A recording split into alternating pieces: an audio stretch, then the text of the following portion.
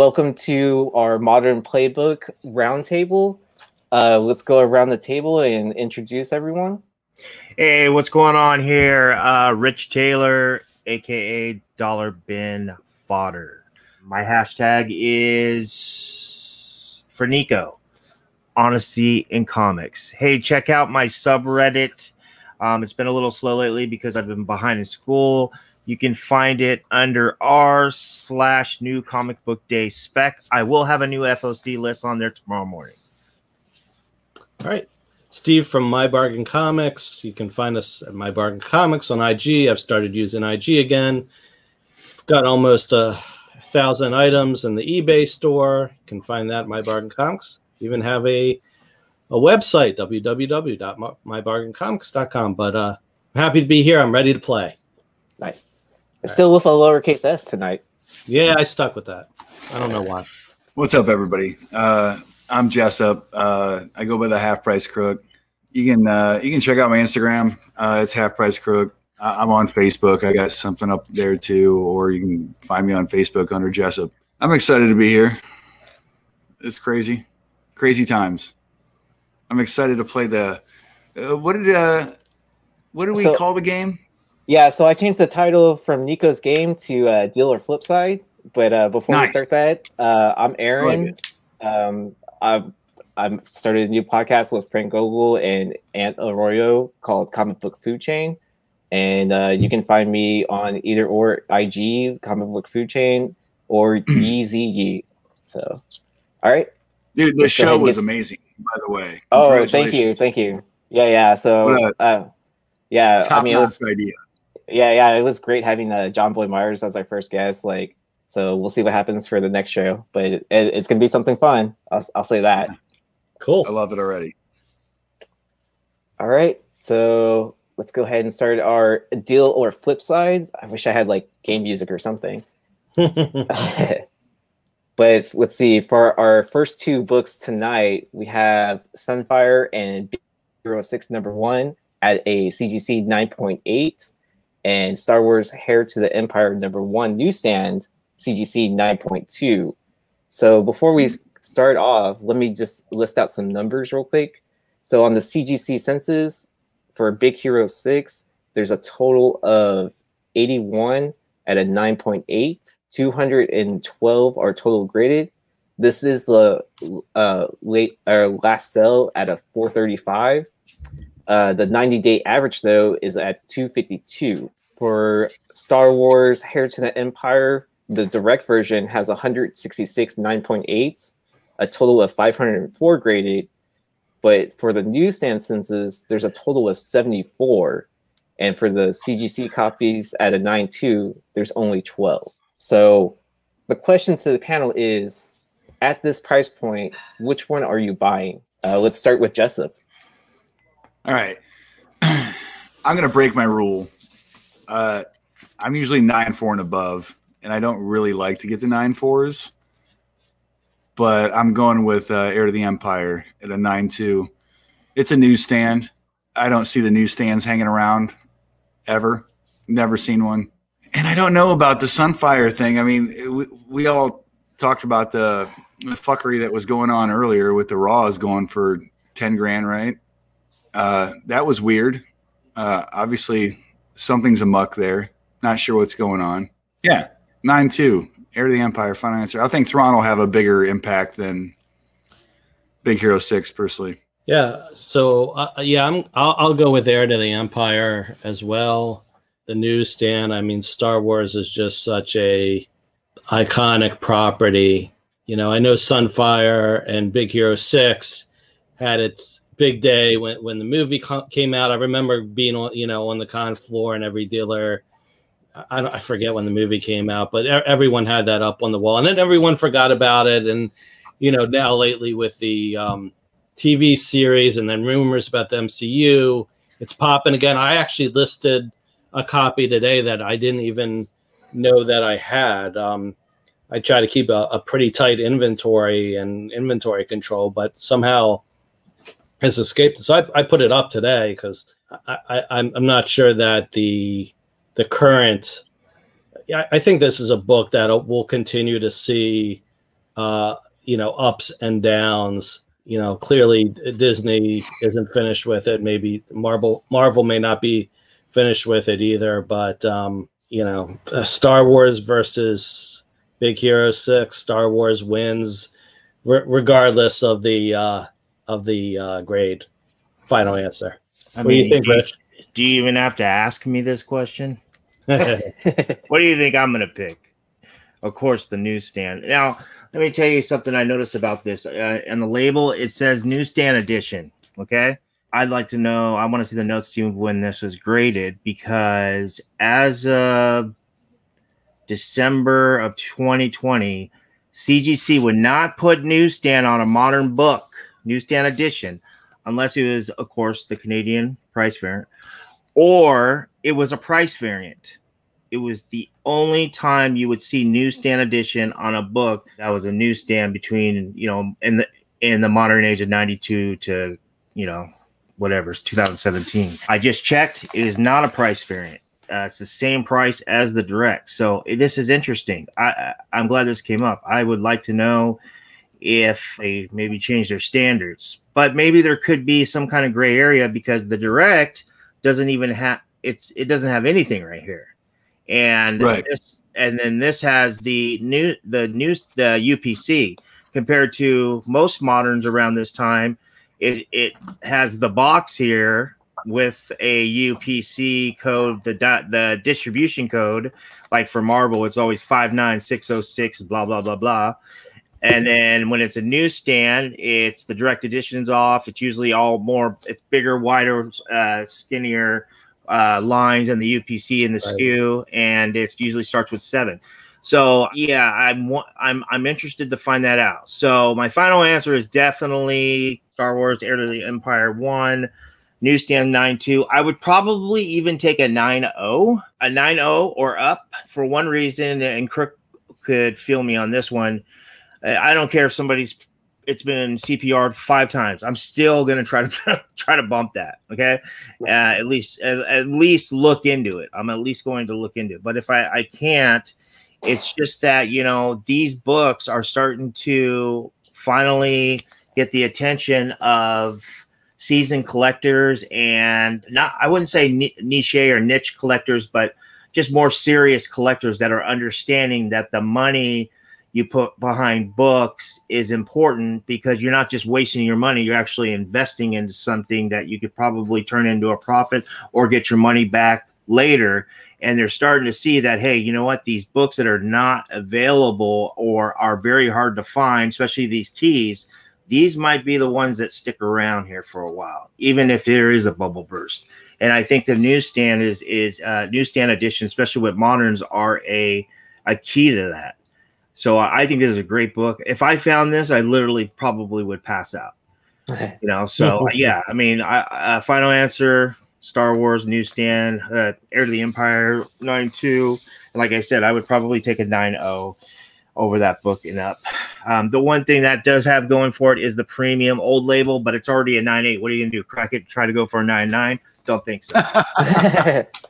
Good point. Yeah, and then with the Star Wars Heir to the Empire, it does look like there's some text in the middle above the number, so I think it is counted in that newsstand census count.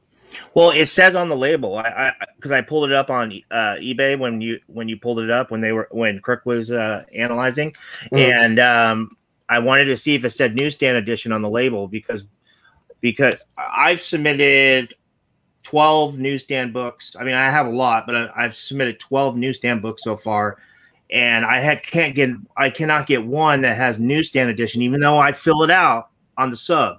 I fill it out on the variant. Okay.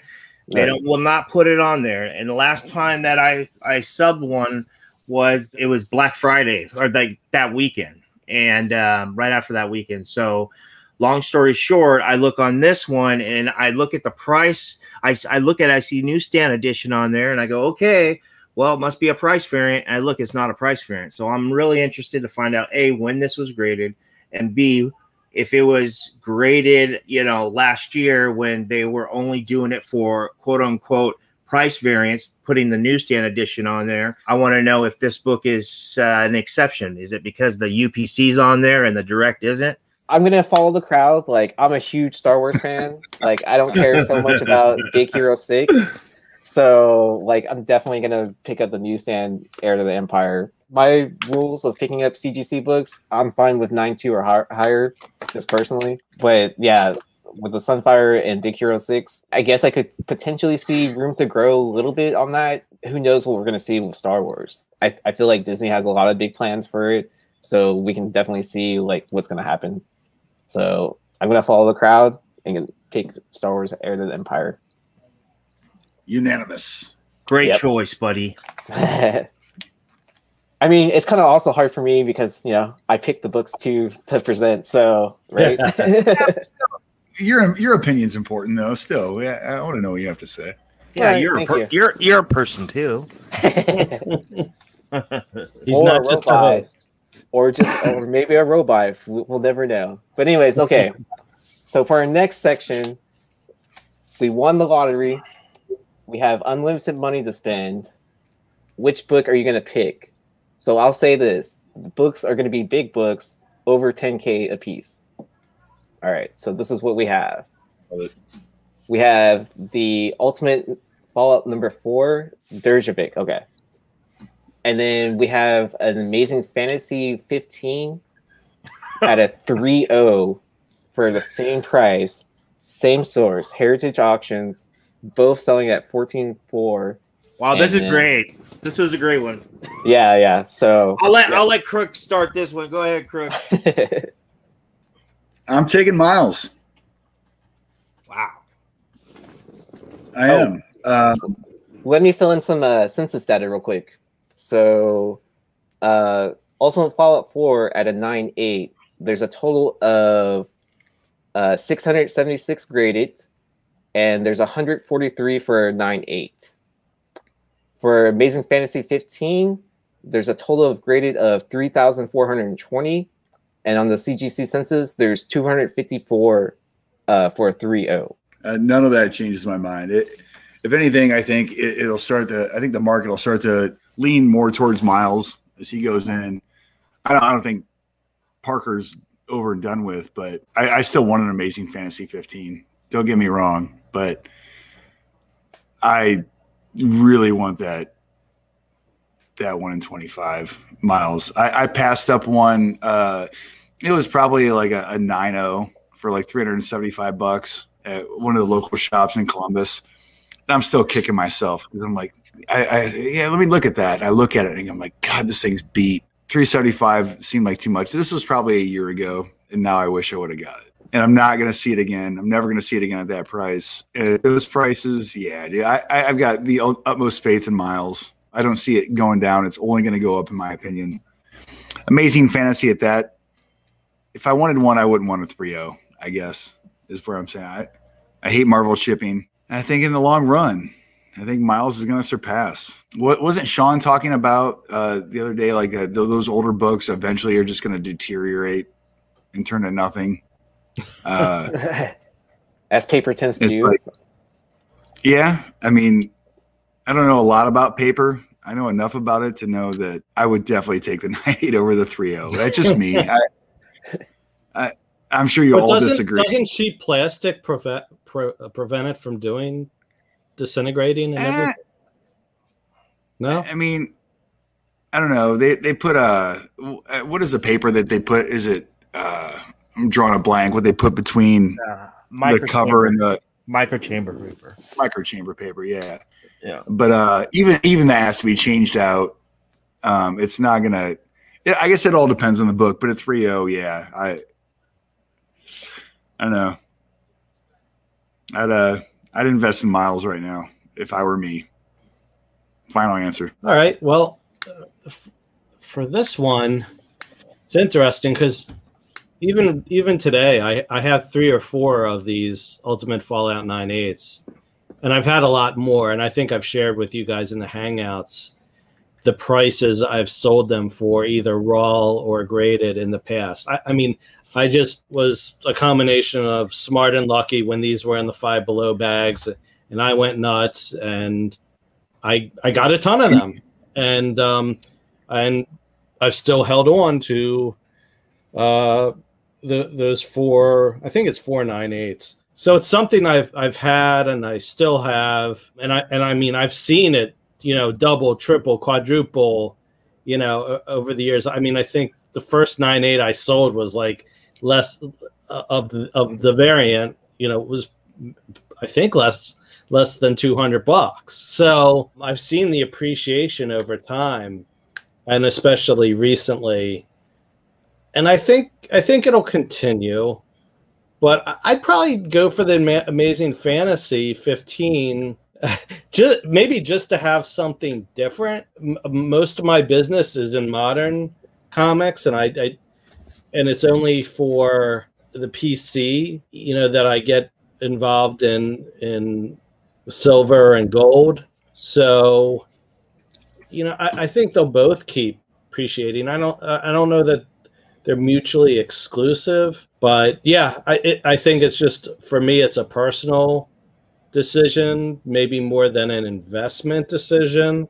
I'd pick up an Amazing Fantasy 3.0, because what am I going to do with one more Ultimate Fallout 39.8? I mean, yeah, I could maybe just for diversification purposes. No. It's Amazing Fantasy. I get that. Yeah. Final answer. Rich? Yeah, this one's a tough one. I have to admit. Wow. I mean, you guys know how I feel about Miles. The thing about Amazing Fantasy 15 is that I've already kind of accepted that the probability is higher. Well, yeah, it's high that I probably will never own at least a complete Amazing Fantasy 15. I might be able to find a coverless one at my comic shop or something for $1,000 or $2,000. But so if I own this book, I would be pretty pumped. I mean, okay, so I'm looking at the book. It does present well, except for the chipping. That is a part that is bad about it. But to be honest with you, with how severe the chipping is on the right, and then how it kind of cuts off over here, it's almost pushing a 3. I actually think that's like that was a push grade. They really, I can't believe they got a 3.0, but it does present very well. And I think that's probably why the graders gave it a 3.0 over a 2.5, the presentation. The thing about the Amazing Fantasy 15, though, is that I don't think, hey, we've seen Peter Parker, and this thing can only appreciate because it's a blue chip book, based on current market situations. Well, you got to also remember, you also have the first appearance of Flash Thompson in this book. You have the first appearance also of Uncle Ben, but unfortunately dies in this book. And then the first appearance of Aunt May in this book. And we're definitely going to be seeing Flash Thompson, at least as a kid, coming up. And then hopefully, later as, Agent Venom or what have you. And then Aunt May is played by Marissa Tomei, and she's great. So, I see this book, besides the fact that the blue chip appreciation, I still believe this book is going to see spikes. Miles, I mean, I am all in on Miles. I am all in. I do not own the Jurjevic, but the thing is that I've owned and pressed at least 20.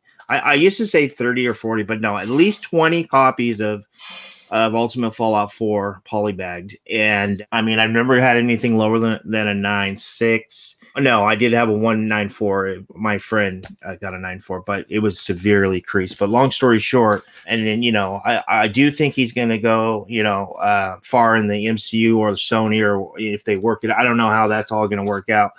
But I mean, what happens if it doesn't work? And what happens if, the animation, they just end up sticking with the animation, which I don't think is going to happen. I think they're going to go live action. But, I really haven't seen a good Peter Parker story yet. And I'd like to get a little better Peter Parker story as well. So, I mean, this is a tough call. And to be honest with you, I think I would rather go for the Amazing Fantasy 15. and not just for the first appearance of Spider-Man, but also, you know, due to the fact that there's some other solid first appearances in that book, and on top of that, that's the grail of all grails. A 3.0 is very respectable. The thing presents well. I like it. Off-white pages. It's not even cream. So yeah, I would take the Amazing Fantasy 15 final answer. Yeah. So when I was picking pictures for this, it was kind of hard to find. You know, I found similar prices at a 3.0, and they were all like 14.4, and this one actually presented the best out of all those. If you can believe it, that there was others with even more Marvel chipping, especially towards like the bottom corners, like where the bubble is, and then like even to the side where it looks like it's even missing like a giant chunk of it. If I'm not mistaken, I think they ease up on the Marvel chipping because it's known for these. Have y'all heard that before? Yeah. I definitely think this is an argument between, you know, are you picking the OG Spider-Man? Or are you picking the new school Spider-Man? So, and I've heard like arguments of both going back and forth on this, and you know, I think I'm gonna have to like, you know, kind of follow Mel's lead on this.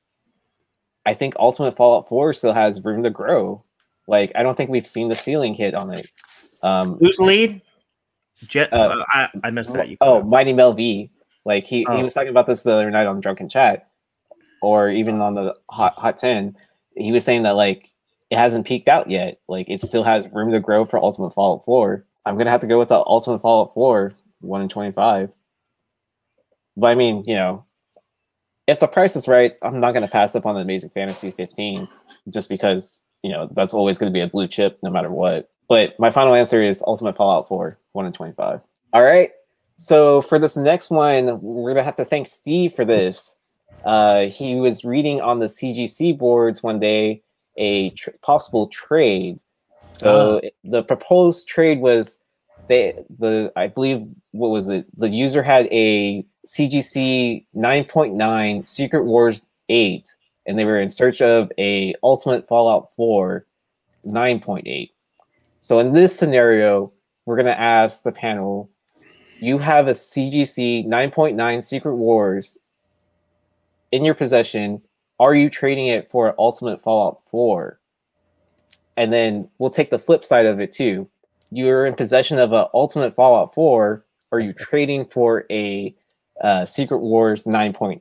So for the numbers real quick, Secret Wars 8 9.9, there's a total grade of 17,386. For Blue Label, there's a total of 13,890. For a 9.9, there's 22. Wow. Really? Yeah, we're all in shock. Yeah, for Ultimate Fallout 4, there's a total graded of 9,212. For a Blue Label, there's 8,365. And does anyone want to guess how many 9.8s are on the census? Am I back? Because it looked like I dropped off for a second. Yeah, you're back. I'm gonna guess. I'll throw out 2,000. Pretty close. 2,450. Guess how many 9.9s there are for Ultimate Fallout 4? 1. 10. 0. Wow. Yeah. So you mean start there's off with, yeah, go for it. No, I said no. There's one right there. You said there's 0. You just showed a picture of one. No, so there's 0 9.9s for the Ultimate Fallout 4. Oh yeah. Okay, I'm sorry. I thought you. Yeah. No, there's 22 for Secret Wars 8 at a 9.9. Okay. Yeah. So let's start it off with Dollar Bin. You have the Secret Wars 8. Are you trading for Ultimate Fallout 4? And let's twist it up for the scenario. Yes. I don't even want this 9.9. I don't even care. It doesn't even look like a 9.9. It looks like I've had so many copies of this book. I've pressed and cleaned at least probably 15 copies of this book. I've had 4 9.8s of this book. You see that? I don't know. It might be the picture because that Ultimate Fallout 4 looks like a lenticular, but But I don't know. But the but the orange on the bottom of the Secret Wars looks like it's almost faded over here. I know it lightens up, but it's usually more plush, closer to I'm sure that's one of the red copies, because there's reds and oranges and like the other colors. But if it's a 9.9, I bet you that's one of those, like, the Hulk 181s. You get a red one or an orange one. It's the same thing with the Secret Wars. The newsstands, at least the newsstands I've seen of that, are really like orangey, where some of them are really red, almost red looking. But if it's a 9.9, I bet you it's probably just the screenshot or whatever. That has to be brilliant red to be a 9.9. If not, I don't even know what else to say. Like, I don't know. I mean, I've had so many. I might even try to crack the 9.9 to try to get a 10.0 social experiment. I like your bravery, Rich. And build some content off that. What's biggest the worst balls case scenario? I'll get a what's the worst case scenario? I'll get a 9.8. Well, I'll lose 1,500, but I take Miles 9.8 all day, every day, and on Sunday, and I love this. I love that that's Mike Zeck cover. Okay, I love the story, but the whole freaking spaghetti bowl between this book and Marvel Team Up 141 and ASM 252 and ASM 298 to 300. I mean, it's just like, just give me Miles and let's just, final answer. I'm with you, Rich. And I'm not sure if Aaron's asking me the same question, but I'll take the same question. And if you want, I'll answer the reverse as well. But I think 9.9 is kind of a niche market, and probably the folks that like 9.9s and 10s probably don't agree. But I think there's only certain books that I want a 9.9, and like I'll tell you my personal. So I'm old enough, I guess, to remember when this came out in Crisis on Infinite Earths, and I actually do have a search that I get every day on Crisis 9.9, and that's one of the books I'd like to own in 9.9. But that's I have a personal connection to that, but there's not a whole lot of books that I'm like, oh, I really want a 9.9 or a 10. Right. And so, and this book has been around, and we've seen the price appreciation for Secret Wars, or the lack of price appreciation. Whereas, like I was just saying with Ultimate Fallout with the variant, I've seen over the years how the variant has, again, doubled and doubled again and doubled again and doubled again. And same for this first print. Mel V is right. I mean, I think the sky's the limit for Ultimate Fallout 4, and especially the first print, like Rich said, every day, Saturdays, Sundays, Mondays, Tuesdays. Yeah, good answer. Joseph, what are you thinking? I'm telling the guy with the 9.9 Secret Wars to go find somebody else. I want the Miles book. There were a ton of those Secret Wars books, right? Yeah, I don't know. A ton. A ton. 9.9 doesn't really get my goat. I don't care. Like, I mean, do I wish everything I submitted got a 9.9? Of course. But I think they're flukes. I think they're, I don't want to get conspiracy theorists, but yeah. I don't understand that grade necessarily. I guarantee you could probably find a flaw in it if you wanted to look and you wanted to dig, and that's kind of a like you said, Steve. It's kind of a niche market, or Rich. I'm sorry. Yeah, you love it when you come back and you get one, but I would never want to trade anything to get one. I would take Miles over that. You're right. It's convoluted with the black suit. Now, if there was a Secret Wars movie that we're going to see before I die, I'm glad you brought this up. That 9.9, you're going to make your money way over the Miles, I would gamble to say. However, you said there were, 23 of these in the census? 22. Yeah. 22? Yeah. I mean, odds are I'm not going to be first to market with my 9.9. So somebody's going to get all the money, and then everybody else is going to laugh at, whoever bought it. And, I don't know. Are you holding back on us at all, Aaron? Because I know sometimes you like to do that. Are there? It just occurred to me. Are there any 10s in the census? So for Secret Wars, there are Good call, 10. Steve. I don't have the numbers in front of me right now. Yeah, but there is a 10, and I want to say it sold for like 5,000 or something like that, or something crazy. I don't remember the exact number, but I remember it was like way higher than where it wouldn't be comparable. There are actually 4 10s in the census, so these 9 9s are practically worthless. Oh, Yeah. Wow. Sarcasm.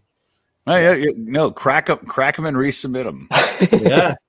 I guess if it was a Canadian price variant, I probably would have a harder time choosing between the two because I'm into that stuff. But I probably would take Miles though. I'm looking at the census, the Canadian price variant, no 9 9s or 10s. Okay, then I'd probably take the 9.9 Canadian price. So I have subbed a 9.9 before. Oh wow!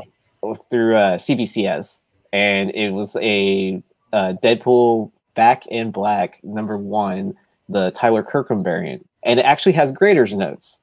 So what's it say? It says extremely minor edgeware. Like, extremely minor. Yes, so that's the quote as the only note in there.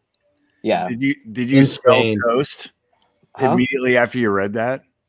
I thought it was hilarious. I was just like kind of like, I mean, I was so excited that I subbed a 9.9, like with no press, like on top of that. So, I was just hoping to hit a 9.8, and I was just like kind of like when I got back a 9.9, I was just like kind of like, that's crazy. I'll probably never get it. It was my first like grading submission.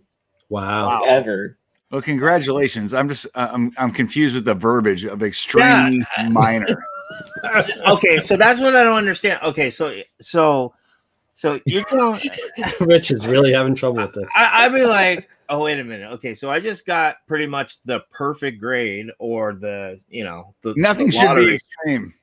And I mean, I don't know. Yeah, conspiracy theories. Department of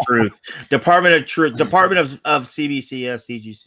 So yeah, I mean, I guess we're foreshadowing season, but I don't own a Ultimate Fallout 4, and so if I was in possession of a Secret Wars 8 at a 9.9, I probably would trade it. From previously what we said before on the last two comparisons. So yeah, I mean, I see a big potential of Miles, and then it's this generation's Spider-Man, and then as those kids start getting expendable income, I could see them coming back and being like, hey, I wanted possession of a 9.8 Ultimate Fallout 4.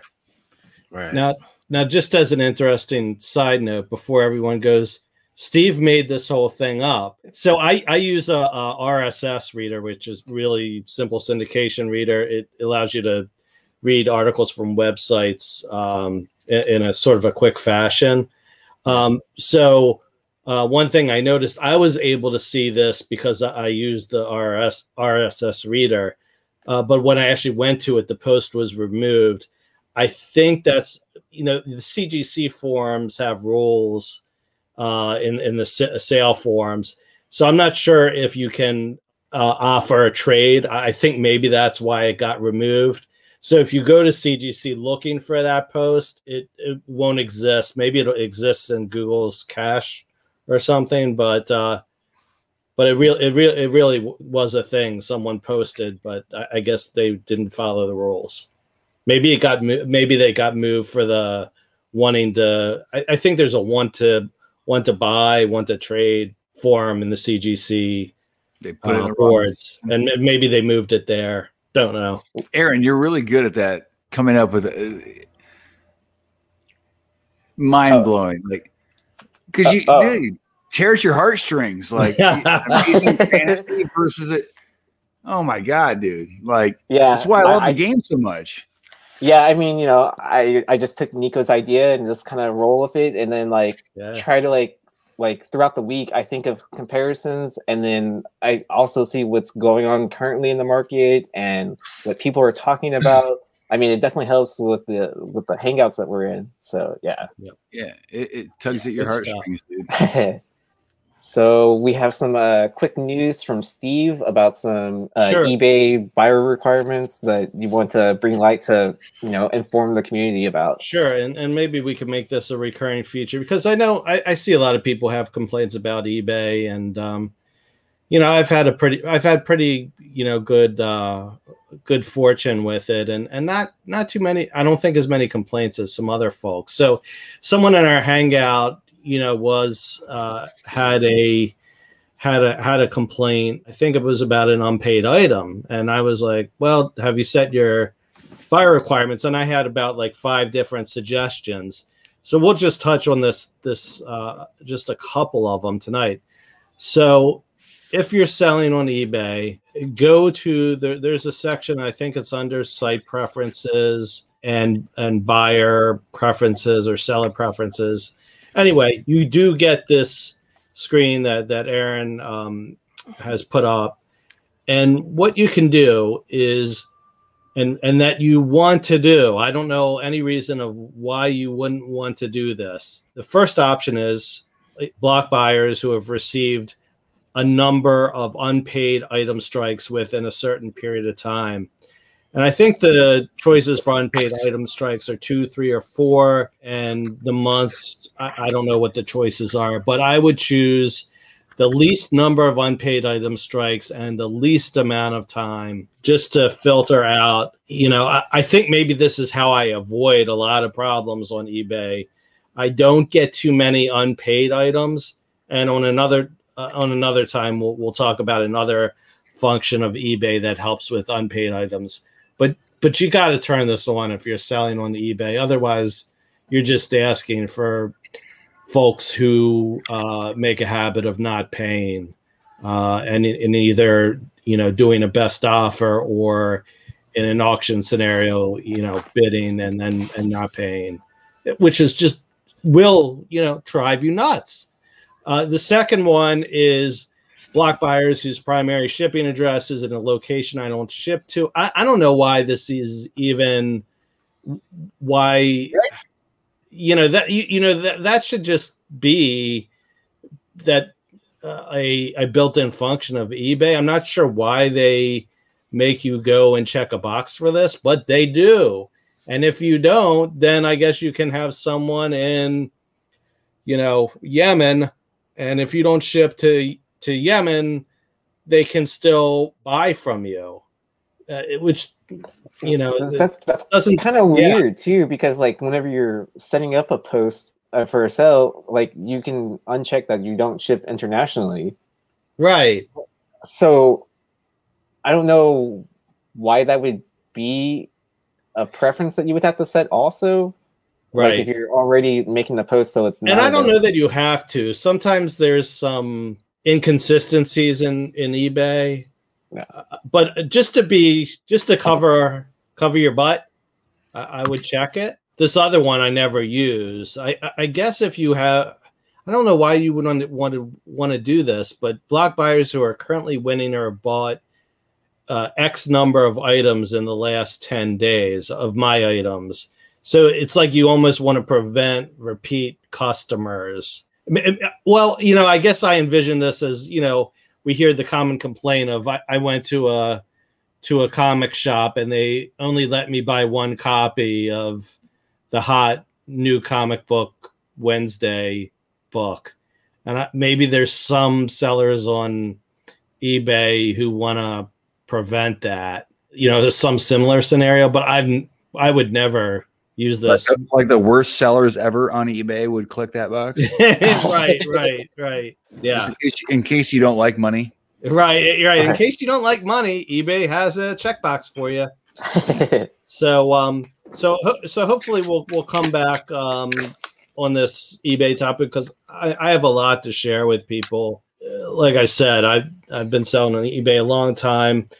One last note I'll leave you with. I listen to the eBay for Business podcast, and they drop those on Wednesday. I've learned a ton from that over the years about eBay functions that I don't know about. And they're also constantly changing. They just dropped their eBay seller update for spring 2021, which has some changes in it. Maybe we'll talk about next week or in the coming weeks. So, if you want to do a lot with eBay, carve some time out in your drive or some other time and listen to that eBay for Business podcast. It's worth a listen. You learn a lot. Great info, man. Yeah, I just made some notes. Yep. And, yeah, and then to listen to Steve. That's great. and, you know. Yeah, and then to all our appreciate viewers that. and listeners, let us know in the comment section and let us know like what kind of topics you would like us to discuss, like, or if you have questions, and then like we can probably address them at for the following week. So I mean, Nico pays attention to all the comments, and I read them every so often. So we have a lot of people viewing our, and I know Jessup replies to comments all the time too. Oh, I try to watch them when we go live because I like to hear the feedback, man. I have thick skin. I'll take the heat. Yep. I don't mind. Yeah, I always want to hear constructive criticism, or criticism's fine. If it's not constructive, I'll just ignore it. But there's been some really good things brought up, and I think we'll address them in the future. And so for some news, we have, of course, the hot topic of this week, Department of Truth getting optioned into a TV series. So I guess we just kind of wanted to discuss like what our thoughts of like what the current issues are out and everything. Yeah. I got a quick question. Yep. How are they going to make this into a TV series? I don't know. Like, I imagine almost kind of like an X-Files type of situation. It's so funny that you mentioned the X-Files, Aaron, because I was listening to an interview with Tinian earlier today, and he said that was a touchstone for him. He was an avid watcher, and he wanted to become a cryptozoologist. If you remember some of those episodes when they were investigating animals that supposedly didn't exist, but they were chasing down. Oh, yeah, and that was a great interview. I've only listened to part of it. Perhaps I like I said, I'm only 2 issues in. I started reading. I had a dig for my number ones. I had them in a different box than 2 through 6. So I literally 2 hours ago, in between doing other things, started reading in between doing other things, and I made it to issue 2. But with the Starface Man, I don't know how they would, because that seems like that's an important thing to the story. Okay, so I guess before we really deep dive into this conversation, as you know, like I've been on this drunken chat. I'm sure like a couple of us have all been on this drunken chat. One of Mighty Mel V's new topics is Melcast. So what he says is he takes an option TV show and puts in who he would like to see to be the actor. So here's a couple of his picks. For Special Agent Cole Turner, he chose Brad Pitt. For Agent Ruby, he chose, sorry for mispronouncing this name, Zazie Beetz. Is that right? Yep. Yeah. Sweet. Already over budget. Yeah. I mean, he definitely picked some movie stars to be in a TV show. All bangers. Yeah. So if we're going to go even crazier over budget, he has Charles Dance as the Starface Man and Scarlett Johansson as the woman in the red dress. Double down. Yeah, no one can cast them like Mel V. I mean, these are spot on. Yeah. Who would Mel cast for the babies that get eaten? Oh, I don't know. That might have to be like CGI or something like that. Right. But I also want to give out a shout out to Eric Hurd. Rookie of the Year for speculation for helping Mighty Mel Veep make up these slides. Hell yeah. Those are nice. Those are great picks. I mean, nothing I can argue with there. I can't think of any one better. Yeah. Yeah. So I mean, you know, just to get the conversation kind of rolling of like, who would you cast for these things for these different characters, and then, but I mean, yeah, I feel like each episode you could do a different subject, like kind of like each comic issue is kind of like an episode. Right. Yeah. It has to be. Go ahead. Major motion picture, and it's got to be rated R, or I don't see how it's going to work. I'm by no means have any background in production of anything, and perhaps it takes a, you know, it spirals down a little bit, and it's not as what I think it's going to be from issue 1 and 2. But wow, I don't see how this, even if it goes X-Files, I don't understand how this is ever going to make it to television. How it reads in the comics so far. I'm not sure that it's that much of a reach. I mean, you don't have to have the babies. I mean, and they can do things with CGI, you know, like the end of the Earth, you know, the flat Earth. I'm not. Well, sure. What do you think is like the hardest part about bringing it to the screen? Pretty much the cannibalism with the Starface Man and okay, yeah. The dreams that Cole's having, and or if it's not a dream, or if it's a very traumatic experience, he only remembers so much. Right. Like that would be, because that seems important thus far. I'm assuming I'm going to get. I'll read it tonight when I'm done. I had a lot on my plate today, so I didn't get to finish it, but I made it my goal and made it to issue 2. Right. So I'll give a little bit of background from this interview. First of all, let me start off by saying, you know, I love Department of Truth. I love Department of the Truth the way other people love Tinian's other, you know, indie hot book, you know, Something is Killing the Children. I mean, I think Department of Truth is one of the best indie titles that I've read in years. It really captures the zeitgeist of the time. So let me just share a couple things. So I found it interesting. He said he watches JFK way too often, and you know, we've seen him touch on that in the book. And you know, if you haven't read it, I am going to give away the spoiler for the end of the first issue, the big reveal. So I'll pause a couple seconds. 1, 2, 3, 4, 5. Okay, now we're done. So Lee Harvey Oswald is the director of the Department of Truth. So, and they haven't really touched too much on how that came to be, but it was really interesting because this interview with Tinian was recorded, I think before the release of the first issue. I think it was like August or September. Yeah. And he says he's really interested in, you know, the interviewer asked him how he picked Lee Harvey Oswald. Where did that come from? And Tinian's really into reading about, you know, conspiracies, and like I said, you know, likes that JFK movie. But I guess there's something called the many Oswalds theory in real life. So apparently, you know, if you're into JFK, the JFK assassination, the conspiracy theories, there are elements that make it seem like Lee Harvey Oswald was everywhere leading up to the assassination. And then there's pictures that show him at different places, but then you go like, the picture doesn't really look like him. So one of the key reveals in the first issue is that new realities can manifest themselves just by people believing in them.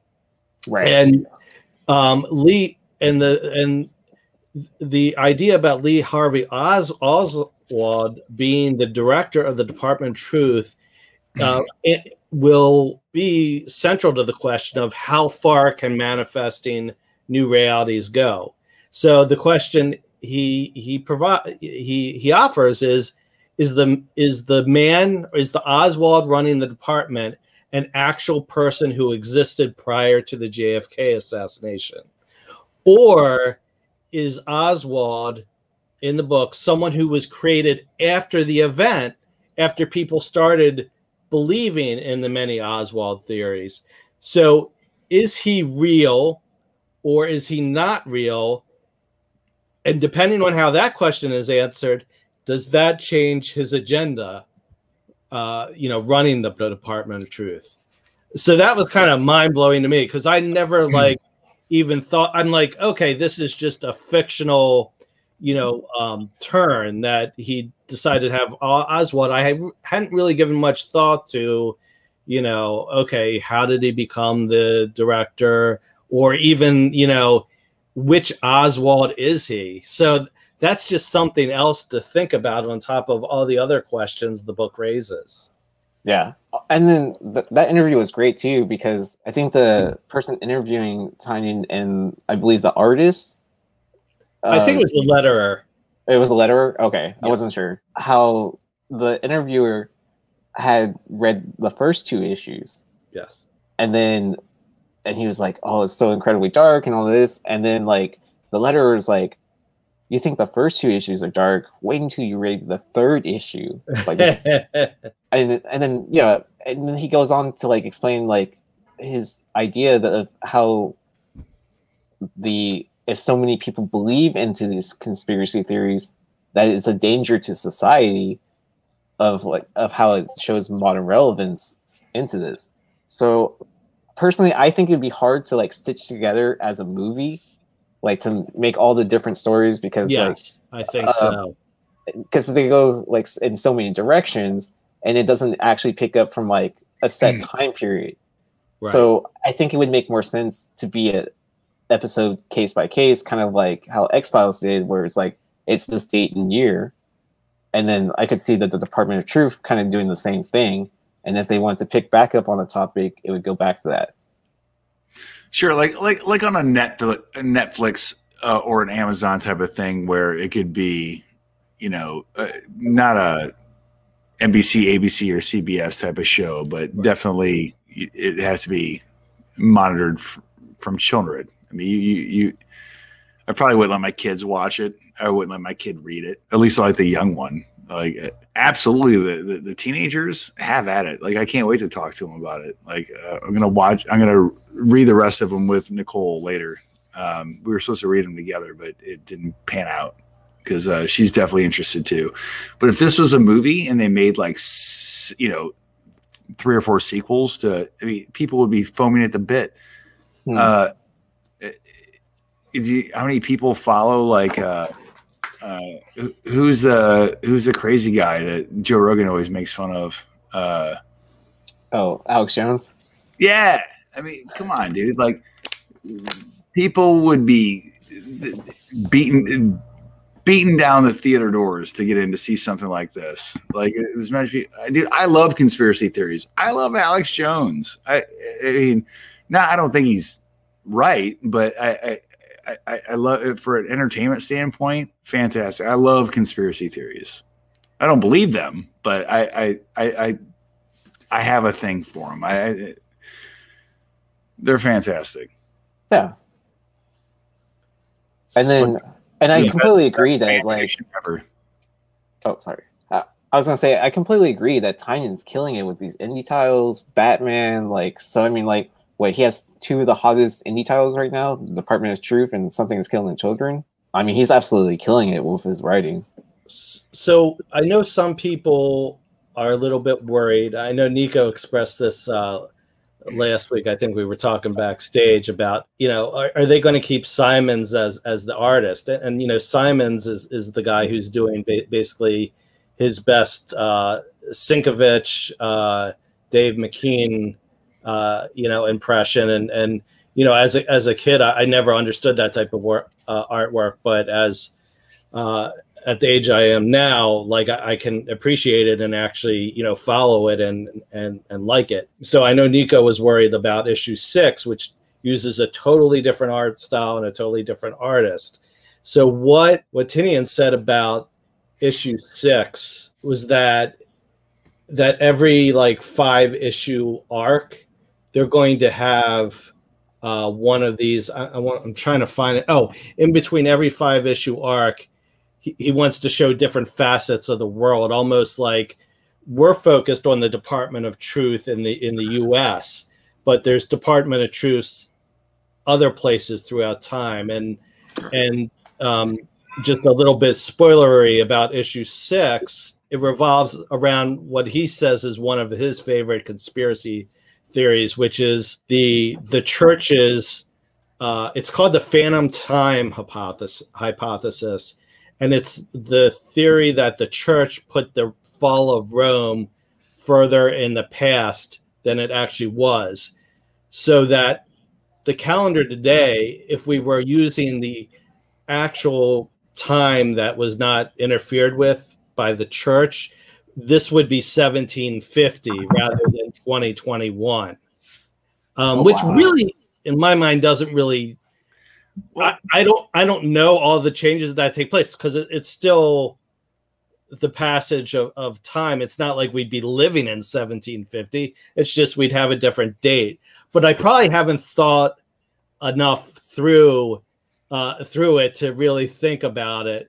But his point was he wanted to show how do organizations weaponize history to shape their own realities. So I guess going back to what I started with is, don't worry, issue 6, and I believe issue 7 also are these interludes. But I know by looking at the slits on Diamond and everything, by issue 8, everything's back to normal with, set in the present with the art style that we have issues 1 through 5. Oh, and then I want to give a big shout out to Ben, Mr. Longshort, that he was talking about how the secret variant for issue 1 is completely insane now, awesome, because you have Oswald on the cover instead of JFK. Right. Yeah. So I think he mentions Oswald, right? Huh? Actually, I think it was me that was talking about that with in the Hangouts, and that book went from like $15-20 book to about $120 book. Okay. And I posted the sales, and Ben said that he thought it was but me and Ben were on that book at right after FOC, and we found there was an article, and I think it was Bleeding Cool.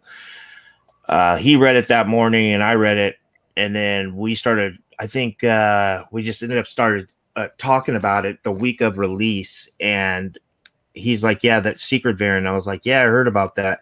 So I went to my comic shop, and my comic shop. So they're not affiliated with us; they don't sponsor us, but I like them a lot, so I'll go ahead and give them kudos. But what's cool about them on their new releases and most titles is they show every single cover, even if they're not going to carry it or they ordered it.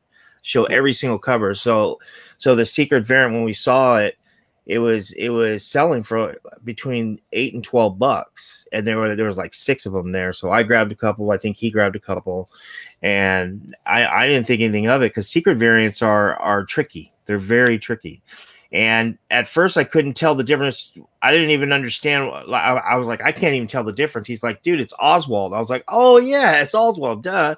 So long story short, I go and I checked eBay the other day for the number 2 1 in 25 with the Starface Man eating the baby, to see how crazy is it right now. And then I go, I'm gonna check the secret variant, and I'm seeing like all these sales of it. Like, I mean, there was a bunch of listings on there too. All these sales for between $50, $60 up to $120, 9/8 selling for above that, and there was only like 3 listings left. So I was like, oh my god. And then I posted it in the Hangouts.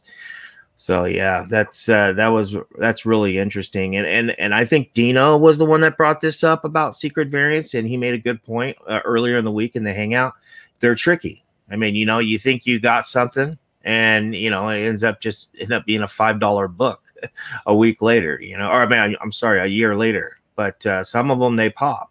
and this one popped. Oh yeah, Yeah, I'll have hopefully next week I'll have some really cool Department of Truth variants to show, but I don't want to spoil that. But it'll be interesting as we get into the printings, and hopefully this series will stay hot because they're going into multiple printings. I believe last week was FOC for the 4th printing of issue number 1, which I liked. It was a recolor, but it was just a grayscale of the first one. I kind of like that. Now it's going to be too late when this is released, but FOC ending on Monday the 8th. Monday the 8th.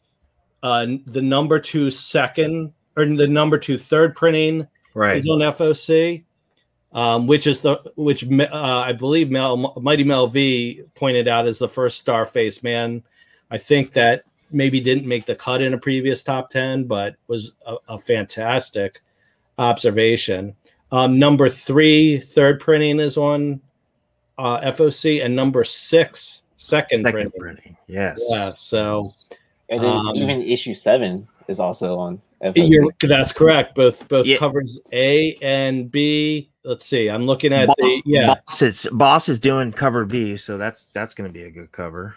Yeah. Well, it's very different. It's like the red. What are we calling her? The lady in the red dress. Yeah. Standing next to a cow, udders exposed. I don't know what that actually meant, but it's just kind of weird. When you see a picture of a cow, you don't always just see. And I love in the storyline, like when they talk about the lady in the red dress and how she's missing her eyes and everything, and then it keeps on digging more and more into that throughout the story. It just doesn't talk about it in one issue. You learn about her in each issue, and it's just like kind of like, yes, like I want to know more though. Right. Yeah, it's a fantastic series. I wouldn't be surprised to see number 1 go to. I don't think this 4th print will be the last. And there's some rare store variants. I know there's a Third Eye variant. I think that there was only 500 copies of. I really like the proof of concept variant, where it has JFK with the marked out eyes, and it's like on the grayscale. Okay, which was that, a store variant or?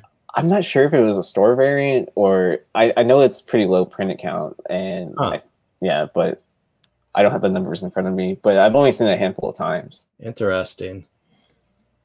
Yeah, but Tinian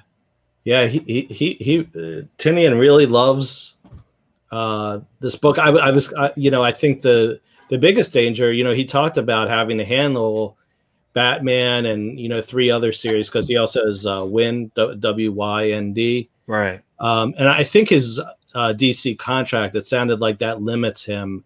That's like the maximum number of other books he can be working on. And I was kind of worried, like, okay, what if Department of Truth ends with issue 12? But I don't know. I feel like he has so much love for this topic, and that it had been in his head for a while that it'll continue. Is Tinian writing House of Slaughter?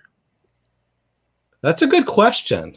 I don't know if we know that yet. I don't think that there's been any selects for that one. All right. I know it's getting pretty late for everyone, so let's go ahead and kind of end things here. But thank you for tuning in. Catch us next week for Tales from the Flip Side.